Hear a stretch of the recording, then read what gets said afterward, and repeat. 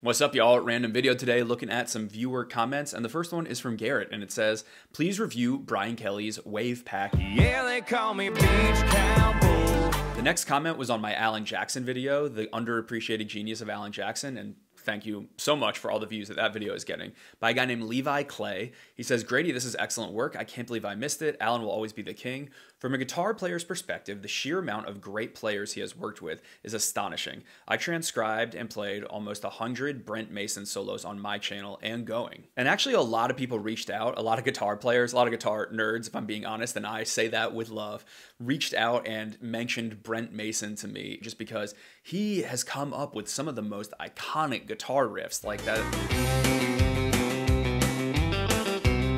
That's at the start of Chattahoochee. That's Brent Mason, and he's played on Shania Twain album. Someone else said he's going to be in a Shania Twain documentary, and I went to Levi's channel, and sure enough, he has all these Brent Mason little solos. That's how many I've done, 75 Brent Mason solos over 75 days into one long video.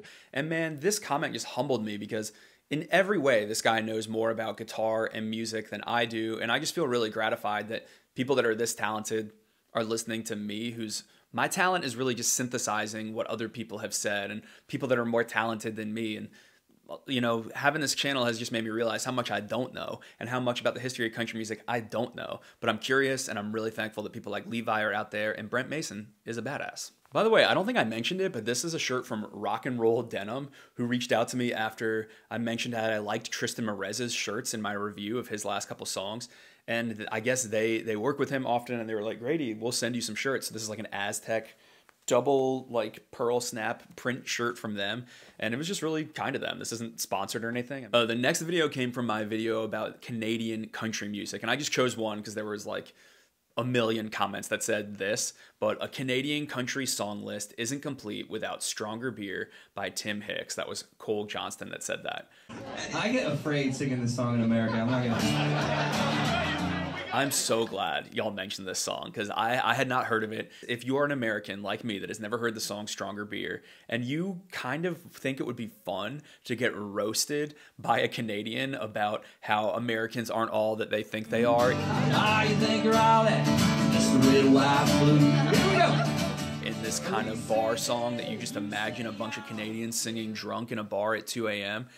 You got to go listen to this. It's a strangely good time. And what makes it fun is that it's like only kind of a brag. You got a stronger army down there, but man up here, we got stronger beer. And in general, I could respond to all of the Canadian comments from people that are like, you forgot Jess Moskaluk, you forgot, you know, Dallas Smith or whatever. And I'm like, guys, it was a beginner's guide for this channel that's like 90-something% American that don't know any of these artists. So we were already getting thrown into the deep end, and I understand that there are a lot of great artists around the world, but you know, hopefully, I always say, I can just take people to the rabbit hole.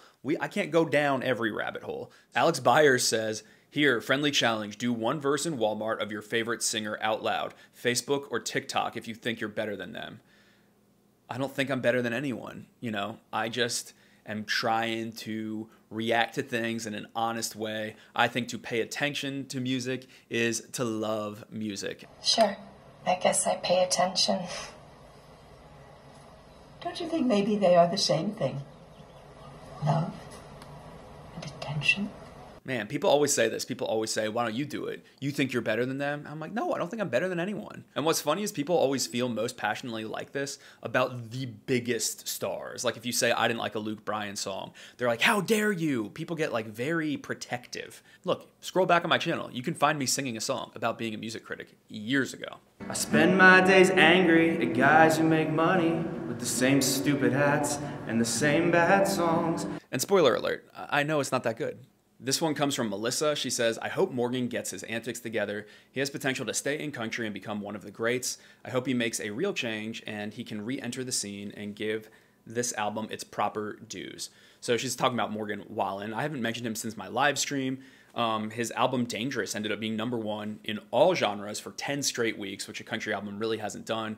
He did post an apology video and said he's going to take some time away. He then wrote a letter that he posted on his Instagram yesterday. You can go there and read it. I think it's a really good sentiment that's basically like, I'm continuing to take some time away. I'm not going to be touring this summer. You know, whether that was a decision he made or not, we don't know, but he's not going to be touring this summer, and he's taking some more time for himself. And he says, I'm still proud of who I am. He's like, I've made mistakes, but I'm still proud of who I am. And, you know, there are going to be some people that take umbrage with that line, but I was really happy to see it because I don't think anyone changes in a lasting way from a negative place. I don't think anyone really reflects without having kind of some love of self. And I really relate to that idea a lot. You know, I've not had alcohol for like 6 months.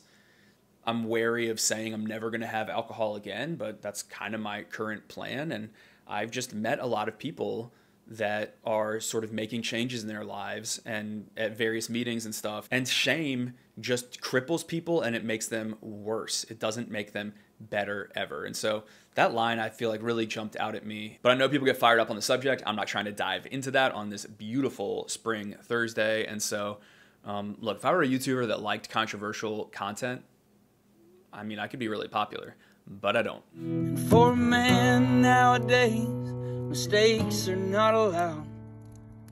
There's no planks in the eyes of the strangely perfect crowd.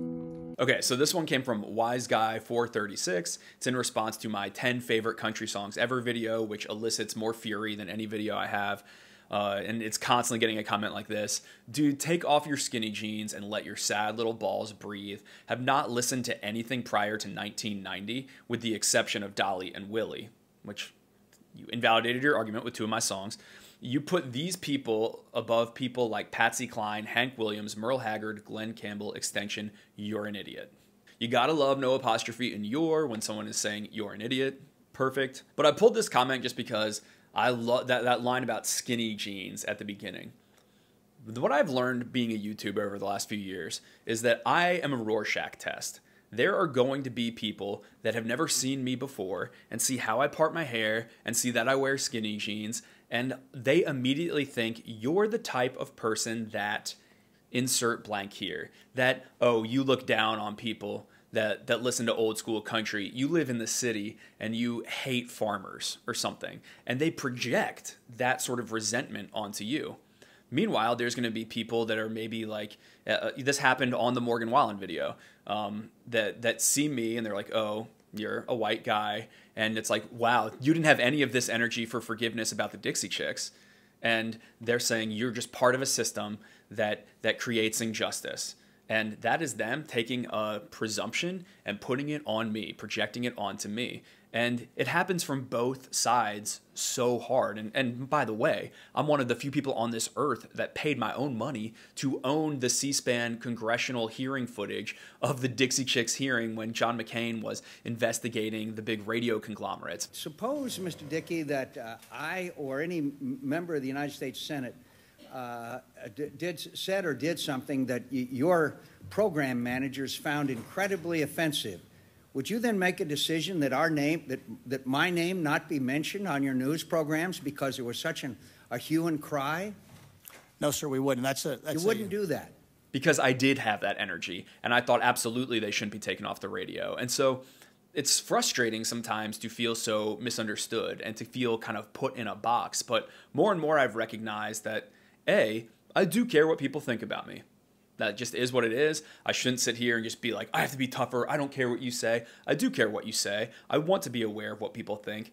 But at the same time, I've learned people project a lot onto you. And because I live in this kind of like academic little university town and the way that I talk and I dress, so many people just see me and immediately know me to be someone that doesn't like country folk. And they're just wrong. Like you'll get comments like this one from Dixie Charm that's like, for folks from the country who are pretty much listening to country music and paying for all this, by the way, we want to hear songs about how we live and relate. And I don't think I'm ever going to be able to shake that off altogether, but I do think it's such a misunderstanding of me, because if people only knew how much I really long for that experience, how much I really wish I hadn't become a New York media guy, how much I really regret a lot of my college education and wish to be more down to earth and with the people. And I have changed a lot in the last few years. I don't speak the same way or with the same disdain or with the same haughty attitude that I used to. And I get really frustrated when my skinny jeans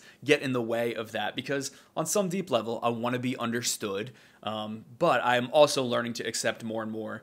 I'm a Rorschach test. You can approach me and see me in completely different ways that are completely opposing. But for the most part, I got a great group of people that do get me, and I'm learning to not overthink it so much. And then I want to include 2 comments as my last comment. The first one's from Yisroel, that says, I think nowadays country is better in a way. Totally agree. But then the kind of corollary to that, one from Kevin that says, stop calling it country music. Real country music died in the early 90s. Now it's just pop music with Southern accents. And I get, a bunch of those every day. And increasingly, those types of comments kind of frustrate me because I feel like they're not having a clear-eyed view of what's happening in music right now. I feel like there are so many mainstream artists that seem to be making more of a trend toward goodness. Like Thomas Rhett, I'm not saying he has become Cody Jinks, but that song Growing Up that I covered last time, that I misspoke, it is not a mandolin in it, it is an instrument called a bouzouki. It's beautiful. His new song, Country Again, yeah, maybe a little bit checklisty, but it is such a musical step forward and into kind of lyrics of substance than stuff like Craving You that he was putting out. And you could say the same thing about Luke Bryan's last album or even this Brian Kelly album. And there's just been a bunch of music in the mainstream that has had really great things to reflect upon. Like Carrie Underwood just turned in her countryest project ever. That Ian Munsick record that I just talked about is kind of a fascinating fusion of country traditions with modern sort of flourishes. And yeah, there's a bunch of stuff that I don't love. You can watch my worst of 2020 video if you want to know all the stuff that's bad, but I just have been covering this stuff for like 8 years now. I was a journalist, and then I had a column, and now I have this YouTube channel, and overall, country music is getting a lot countryer and a lot prouder of being countryer than it was. And so I kind of feel like it is important to affirm what you want to happen. And in the same way, I think it's important not to tear down a desirable outcome. Like when you're training your dog and for the first time it, goes outside to pee instead of peeing on the kitchen floor, you say good boy and shake its head and give it a treat. Or if you are in some kind of ongoing argument with your spouse and saying, hey, I would really appreciate it if you would put your toothbrush back in the medicine cabinet. When they adjust their behavior, you better affirm that and say, hey, thank you for doing that. Like, I know it's stupid, but that meant a lot to me. Because that's how you reinforce kind of the world that you want. And I try to take that attitude as a music listener. If I'm going to go there and I'm going to say, I don't want everything to be snap tracks with rap verses and stupid lyrics about nothing, then when Thomas Rhett makes something a lot more country, when Brian Kelly makes something a lot more country, when I feel like there's more substance in the lyrics, yeah, I'm going to praise it. And I don't want to have the attitude of just being like, nope, all music sucks. It doesn't. It just doesn't. And that's been a challenging place for me to grow to because I got popular being harsh. And I kind of am worried if I don't keep doing that, I'm going to lose my audience. But I got to follow what I feel in here. And what I feel in here is that it's not getting worse and it's not dead. And maybe part of that is just that I'm learning to ignore like award shows and radio so much more and just kind of be like, no, we have it all at our fingertips. I don't have to engage in this old system that often is promoting trash. So anyway, there's just my casual random video viewer comments. That was kind of fun. It was kind of simple. I'm going to do a real light edit on this. I hope you like it and let me know your thoughts on all this stuff. Okay, if you've never been here before, subscribe. If you hate it here, just go away. You don't have to subscribe. And otherwise, I'll see you soon. Eric Church coming up next, probably. Bye.